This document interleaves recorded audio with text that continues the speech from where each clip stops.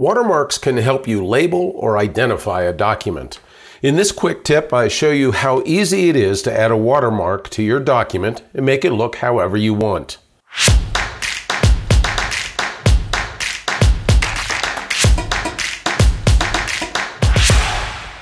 A watermark is normally light printing that appears behind your normal text, although it could also be a light version of a graphic.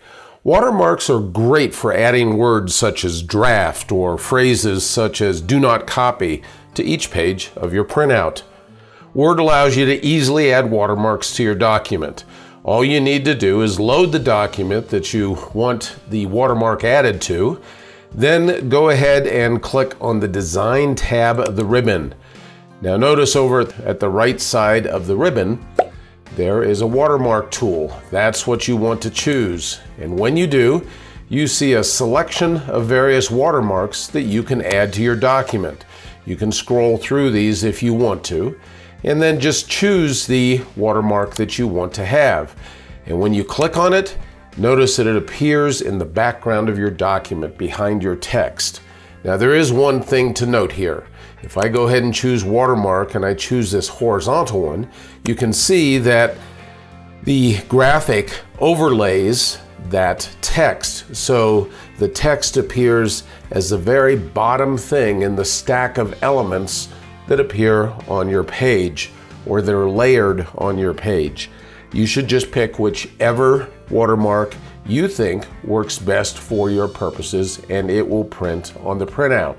If you want to remove the watermark, again click on the watermark tool and choose Remove Watermark right down at the bottom, and the watermark is removed from your document.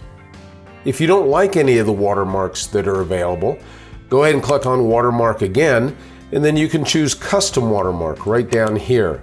That displays the printed watermark dialog box. You can then choose how you want a watermark to appear within your document. Perhaps you want one that has your company name in it, or that has some date associated with it.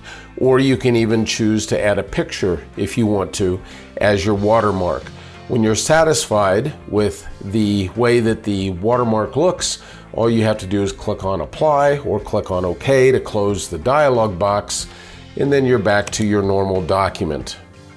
I hope you enjoyed this quick tip and that you discovered how easy it is to add watermarks to your own documents.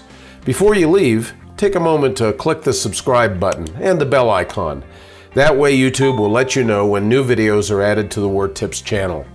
Thanks for spending a few moments with me today.